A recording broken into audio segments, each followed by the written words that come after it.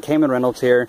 So it is the middle of April and it's been cooler than the last few years, but it doesn't mean that it's not time to be checking for swarm cells, because these colonies, if healthy from last year, are really strong. This one right here, this one right here, both had some swarm cells that had royal jelly and of course larvae in them. And so we've got to make sure that all of our big colonies are not going to go into swarm mode, because a lot of times you'll have those warm days, you'll get a lot of rain or some cool weather, the colonies are compact in there, plus if you haven't given them the space that they need, they're going to want to go off to yonder tree. So what we're going to do, we've already smoked them, we've already got into them a little bit, but we're going to show you kind of what we want to see.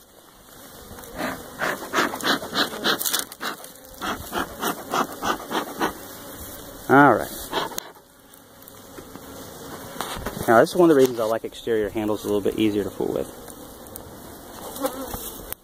This is heavy, good box. Lots of bees. Alright, now you'll probably see a few cells down in there. Let me point them out if I can. It's really hard holding this phone. Alright, if you see that one right there, it's right there. And we have smashed several, as you can see, just kind of looking through a couple, making sure they're not starting to raise queens. Now all of these you see right up in there that are capped, those are all drones. It's very, very common this time of year for there to be a lot of drones in between on the top bars, on the bottom bars. And so when we've looked through the majority of these, you'll see there's a couple more up in there. And let me see if I got this one. Yeah, there's nothing in there. And so that doesn't mean there won't be next week. So this time of the year, you've really got to stay proactive on that. And so what we're going to do, we have this third box right here that's empty drawn comb.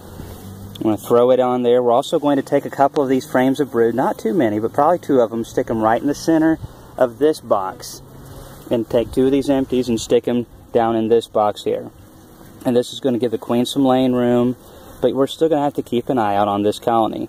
But that's pretty much all you have to do with this colony. You just have more boxes to look up underneath. And if they do have capped cells, you're going to have to do something about it, because 90 times out of 100, if not more, they are going to swarm if they are capped. Now, if you see they have royal jelly in them, then that doesn't mean it's too far gone. You just need to smash them. You need to go through every box. So since we didn't see any in this second box even started, we're not going to bother looking into that box.